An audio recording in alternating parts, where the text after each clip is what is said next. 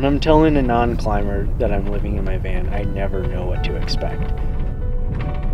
Some people, you know, give me the dirty looks. Then other times, you know, people think it's awesome. People think it's great that I'm doing what I want to do, doing what makes me happy, and that makes me proud. This one look is all that it took, making me weak with every move you make.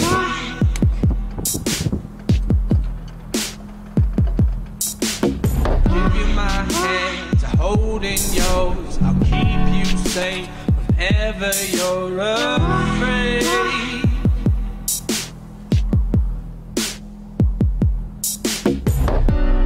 You'll be safe with me once I get a hold of you.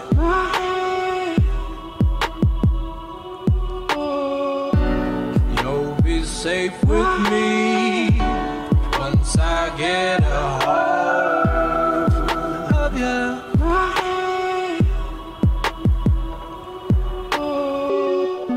You'll be safe with me once I get a hold of you.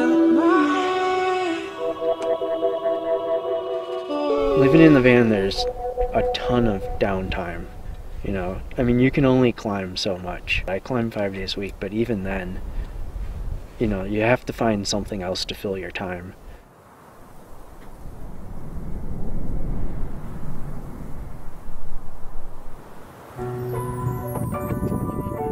Really early on, I went, you know, a few months with not knowing what else to do besides climbing, and it really gets to you, you know. My name is Brandon Gezel. I'm 21 years old. I live in my van, and I've been on the road off and on for about 2 years now. I was a bit surprised because I woke up this morning and it was snowing out quite a bit and dark and cold, but we went up anyways, and everything kind of like cleared up, and it was perfect weather today, so I was psyched.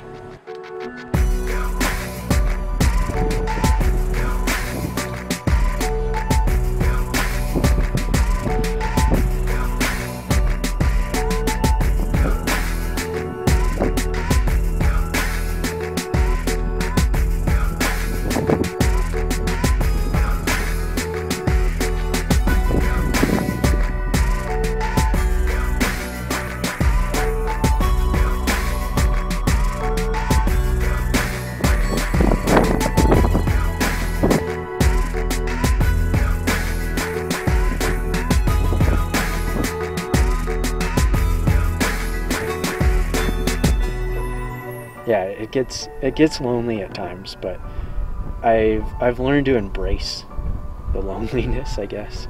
That's one really cool thing about living in the van, is that there is a community out there of other people, and it's great because I've been in Joe's Valley for like a month or two now, and I've met a few people that have also been here for a month or two, and after this we're gonna migrate to Bishop.